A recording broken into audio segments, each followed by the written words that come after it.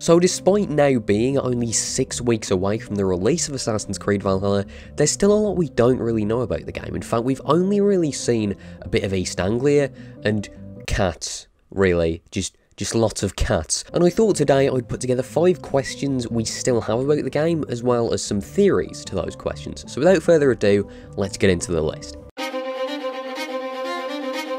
So last month, when I made a video about predictions for Valhalla, one of the things I mentioned was Stonehenge and why I thought it was an ESU site. I spoke a bit about the ESU maps and why to some extent they are still important, and the other day somebody said this to Darby on Twitter. A friend of mine showed me the Codex map from AC2 and it shows an Assassin logo on upstate New York, AC3, and Norway, Assassin's Creed Valhalla. How long have Ubisoft been planning this? It seems Valhalla may be a game full of answers to old questions. Now of course Valhalla wasn't planned back in 2009, but it's interesting nonetheless, and Darby replied saying, "Buckle up, you're in for something special." So I'm left wondering what this ESU site actually entails and how it's involved with the narrative. We know that Eivor and their group spends the start of the game in Norway before leaving for England, and I'm wondering whether this site has something to do with why they leave, because it clearly has something to do with the narrative on account of what Darby's saying. My sort of theory on why we'd leave Norway was our home would be destroyed and we'd go to England to find a new home and new opportunities. And I think that could still happen if our home was on top of an ESU site or it's in its way and it was destroyed by Templars maybe. Later we find that out and join the Assassins because our goals sort of align, but that's just sort of an idea. But I'd love to know exactly what this ESU site is and how it relates to the narrative, because it's clearly important judging from what Darby's saying.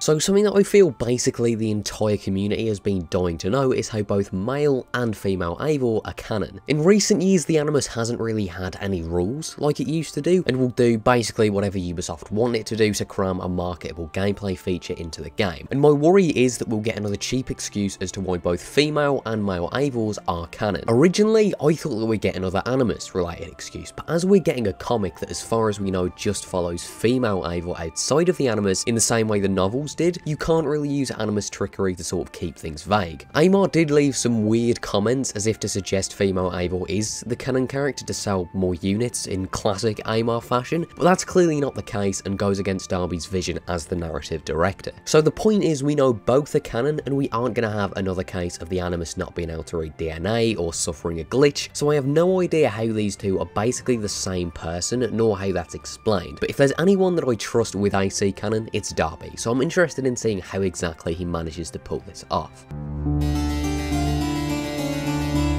Now, one of the things I'm most hyped for in Valhalla hasn't even been announced yet, but we know it will happen, and that's DLC. In both other RPG games, we've had 2 expansions onto the main game that had a new story and section of the map, and we could already be sure Valhalla was going to get the same treatment. That's been pretty much made a done deal by the confirmation of a season pass, but my question is, what exactly does the DLC entail? I spoke in my predictions video about some places we could see the DLC set, but I'm still left wondering when this will be revealed, when the DLC is set, and how exactly it's structured. For one, Valhalla is meant to have no level barriers like Origins and Odyssey did, and if you take a DLC like the Hin ones and remove level barriers, that is a really short DLC, maybe 2 hours. And with that out the way, it's naturally going to be harder justifying the price if you can't sort of inflate its worth. I also really hope it's not in an episodic style like Odyssey's DLC, so you'll start the DLC and finish it months after you started it, basically killing any narrative momentum and making it fairly easy to lose interest. Me and a lot of people have spoke about maybe bundling in an AC1 remaster with the season pass like how 3 was bundled with Odyssey's, but at this point I don't really see that happening. AC1 is an old game, and even Ubisoft I don't think could be as lazy as they were with their other remasters. The biggest gap between a game's initial release and then its remaster is 7 years. With AC1 you'd have to double that gap, and even with Ubisoft being Ubisoft, I have the feeling they'd have to actually remake it, even if it was a sort of light remake, which would be too much value to just throw in a season pass. As for the DLC's reveal, I have a feeling we'll see another Ubisoft forward just before the game comes out. We had one in July, one in September that completely avoided Valhalla,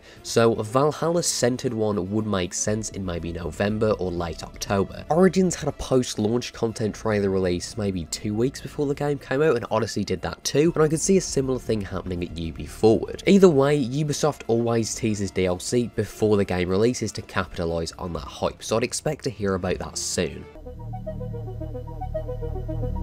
So one of the things I'm most interested in with Valhalla is what happened to Layla, what happened to Otto Berg, and what generally is going to happen in the modern day. It seems like after 8 years of disappointment and important plot points happening in transmedia, the modern day is finally going to take centre stage again, and with a great writer at the helm. We know a little about the modern day already. People who have played demos have seen Layla saying she looks much older and worn down, and also that Rebecca is back, but unfortunately with a different voice actor. I really want to know what Darby's plans are for Layla and Otto Berg. Otto Berg basically took over as the main modern day antagonist after Juno, and is now paralysed with Layla. Layla herself was seemingly corrupted by the staff of Hermes the last we saw her, however Darby has promised we'll like it in Valhalla. I'm really interested in what's going to happen to her, because I'm fairly sure this will be our last game as her, and I don't really know if Darby can turn 2 games of poor character writing into something genuinely compelling, but he is the guy to do it, so we'll have to wait and see.